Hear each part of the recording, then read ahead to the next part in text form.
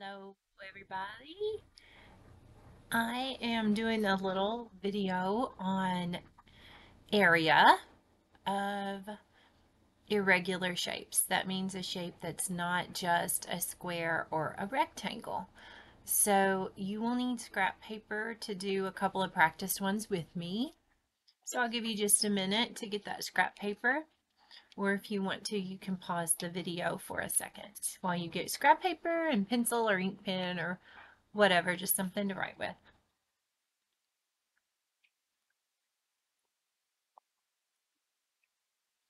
If you've already got it, let's do this shape first.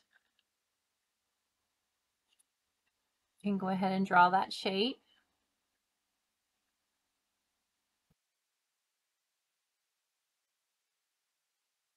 You need to pause the video so that you can look at that shape a little bit more. Go for it.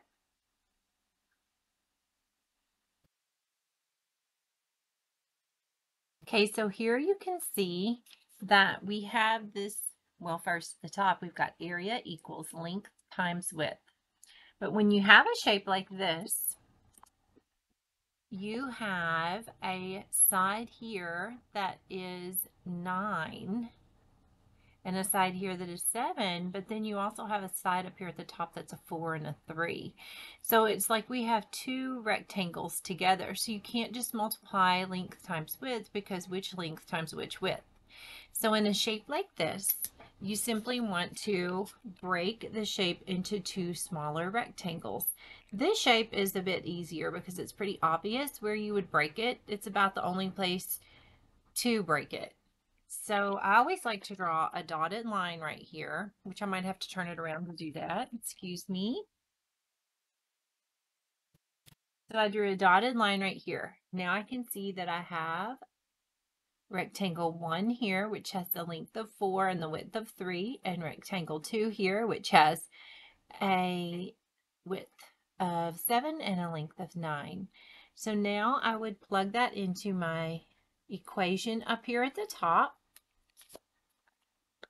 by doing 4 times 3 equals, that's right, 12. And we want to put square units. Something else that helps me with this, if I have paper, is to just put the little 12 units squared up here in this area right here. That way it reminds me I've already done that rectangle and it's time to move on to this next one. This one, what will I multiply? That's right, 9 times 7.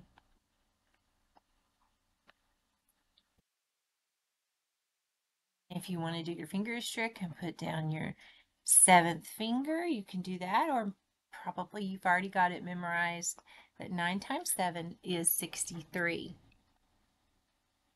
But I also want to put squared units.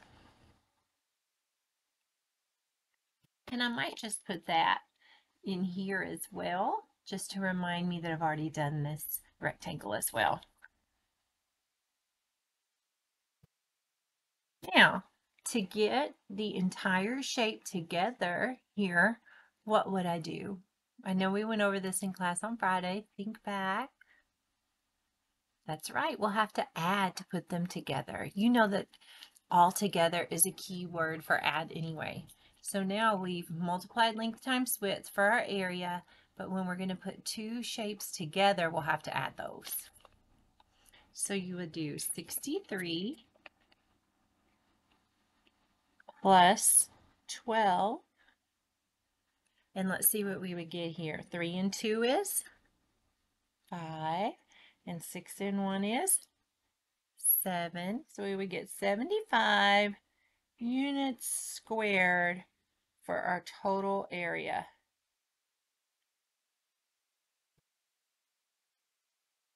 Now let's practice another one where the spot to divide the shape might not be as simply seen.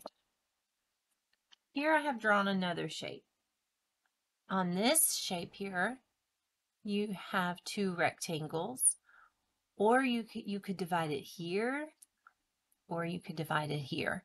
So when I have a shape like this, I like to look at the numbers that they've already given me, because sometimes that can help me determine where I'm going to divide it. And if I don't divide it in that spot, I might have to have a, a side that I'm going to have to figure out what its length or width is, because the dimensions might be missing. So when I look here, I would know that this rectangle, if I was to divide this here, I would know that I would have a rectangle that had a length of 7 and a width of 5. And if I divided it here, once again, I'd know that I'd have a rectangle down here at the bottom that would have a length of 10 and a width of 4, which means I wouldn't need to use this 11 at all. I think that's where I'm going to do it, because I know that I already have those sides and I won't have a missing side. So I'm going to divide it once again with the little dots. And then on your scrap paper, write down, what would I do to find the area of this top rectangle here? That's right. You would multiply 7 times 5, the length times the width. We can count by fives pretty easy. I know all of you all are really good at that, and everyone in our class has passed their fives multiplication facts. 35 is correct. Now this time I wouldn't put square units because they gave me centimeters. So I'd put centimeters squared. And you can write it with a little symbol, or if you want to write out squared, that's fine as well. So just to remind myself that I've already done this top rectangle, I'm going to put 35 centimeters squared up there. I have one more rectangle to do, and that's this bottom one. And what would its multiplication be to find area? That's right, 10 times 4. The length of 10 times the width of 4. And we're pretty good at counting by tens in our class as well. What do you get? That's right, 40. Did you say squared centimeters? I hope so. And once again, I'll just put it right here to remind myself that I have already done this one. Now, what do you do to find the total altogether, both rectangles?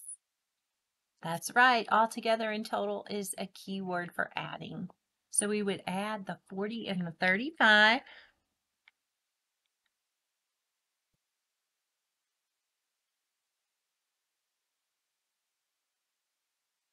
And you get